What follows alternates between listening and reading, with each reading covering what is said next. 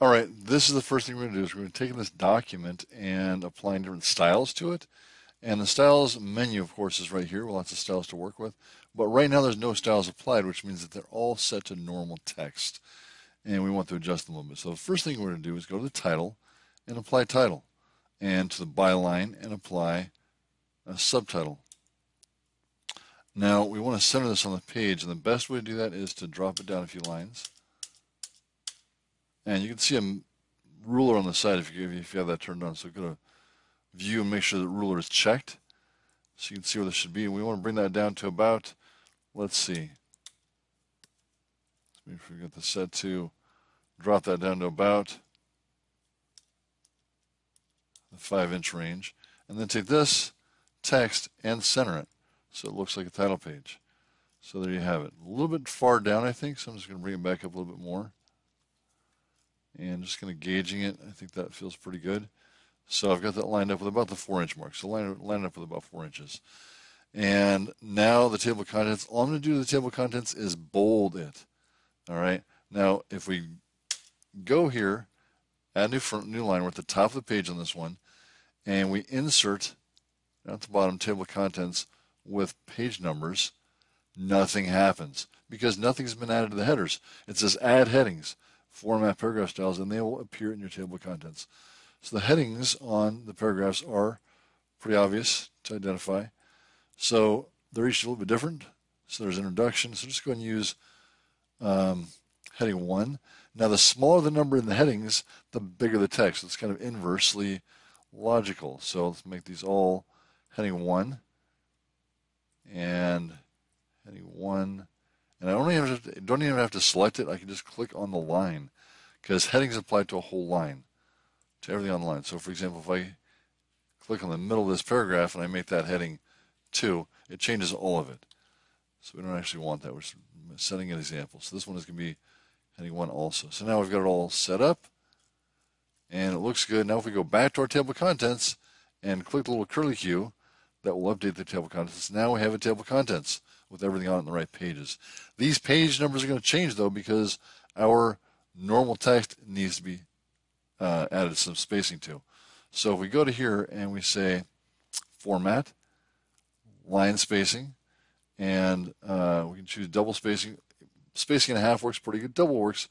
Most teachers are going to want you to use double spacing, double spaced lines, so that works pretty well. And now if we choose this, nothing else has been changed. Everything else is the same. So we need to make sure that it understands that we're changing the format here. So if we right-click on there and choose update normal text to match, now every place that we used normal text is now going to have double spacing. Okay. Now what we also want to do is choose the beginning of the line. Here's how you indent a paragraph. If you just click here, that'll indent the whole thing, which is not what we want. We want to indent only the first line.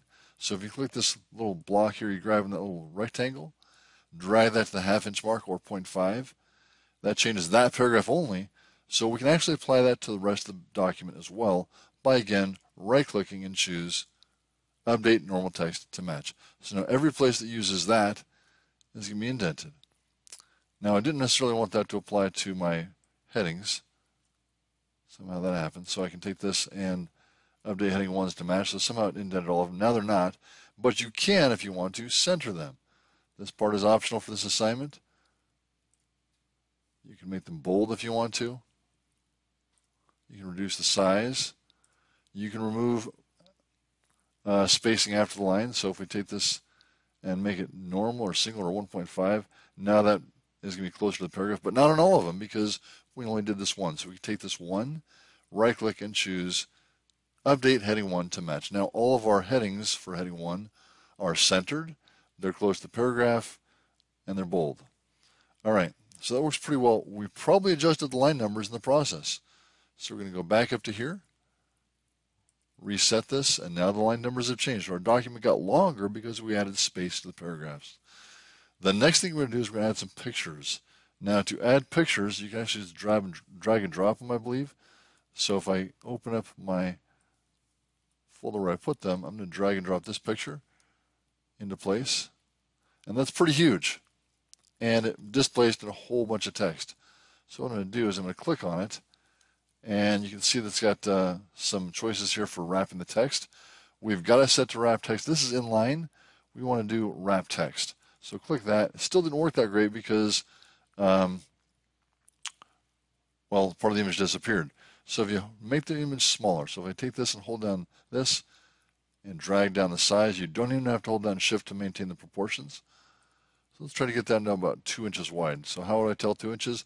Because my rulers are turned on, and that's again View, Ruler, Show Ruler. So I'm going to put this right here, someplace like this, at the beginning of section 2. So this is just an icon picture. Now we're going to put one on the right-hand side. So let's click on the right-hand side. Let's get another picture. Now let's move down a little bit further, just so we've got them throughout the document. So here we are. Open the image, drop it in there. It probably drops it wherever it wants to. So I'm going to set this again to wrap text. And it looks like it's wrapped on the one side of the picture. This applies to both sides. And you can drag this any place you want. Now it looks kind of silly in there because the reader's going to have to break reading to go through the picture. So you really only want this on one side or the other. So we can move this down a bit more, and let's try to get this about 2.5 inches wide. And I'm using this ruler up here to gauge that size. So 1, 2.5 makes a space. And I'm pretty sure there's a way to add a caption.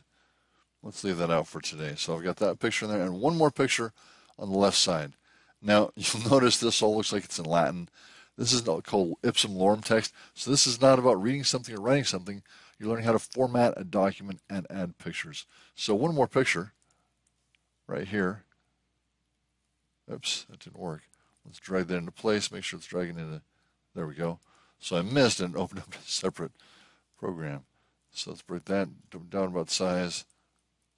And I want to set this to wrap text. Once you're wrapping text, it then moves it a little bit. And I feel like it's cropped or something. If you do want to crop an image, you can click on the crop tool right here when the image is selected. If it's not selected, it won't do it. So there's a control on there for the size, and there's also these lines in there for the cropping. So if I do this and then increase the size again and move it over to the side, now you've cropped the image, you've embedded it in a paragraph, and you've wrapped up the piece. So that's the whole thing. Look at only 8-minute tutorial. I'll see you in class today. Have a great morning.